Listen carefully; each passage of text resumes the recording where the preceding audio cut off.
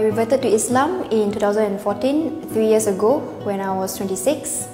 And I use the word revert because Muslims believe that we are all born Muslims and we are just reverted back to the religion.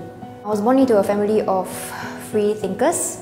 As a person who believes in facts and science, I felt that the Quran resonates strongly with my beliefs because I found many scientific verses within the holy book.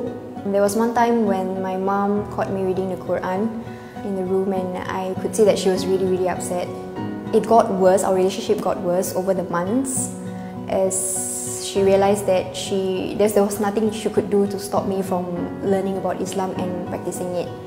And she eventually gave me the ultimatum to move out of the house during Ramadan when I was fasting. I think it was hard for my mom to embrace change and to accept that I was becoming Muslim, and all she knows about Muslims are from the media. I guess it was ignorance, some sort of ignorance that deterred her from trying to embrace change. At first I tried convincing them through words and discussions, but eventually these discussions were turned into arguments and quarrels, and I decided that it wasn't a healthy way to resolve this matter. So I had to move out to let everyone calm down, and I decided that actions would be a better way to show that Islam is making me a better person. Over time, they realized that I was being more respectful. I was calmer, I guess because I found an inner peace.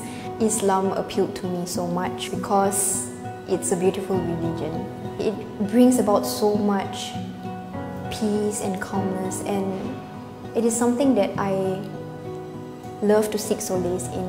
When it comes to the religious tolerance in Singapore, I do feel that we are very blessed to have ample folk who accepts everyone with an open heart and mind.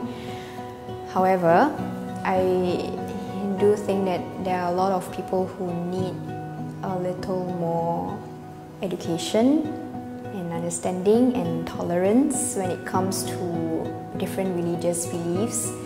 When I tell people that I'm a revert, I mostly get reactions of surprise and shock.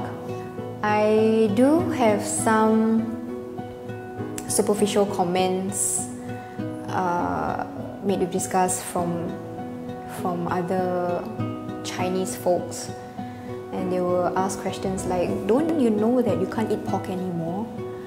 Don't you know that your husband can marry 4 wives? Don't you know that it's a very violent religion? But I just smile and brush it off. There is a verse in the Quran which is coincidentally my favorite. It says, "There is no compulsion in religion. Truly the right way has become clearly distinct from error."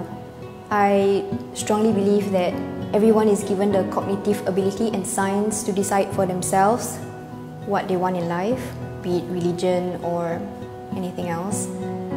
And if we do not want people to decide for us, we should not judge others for their decision. People need to understand that there is no standard template to any race or religion. Acceptance is even more important than tolerance, because with that, it can make the world a happier place.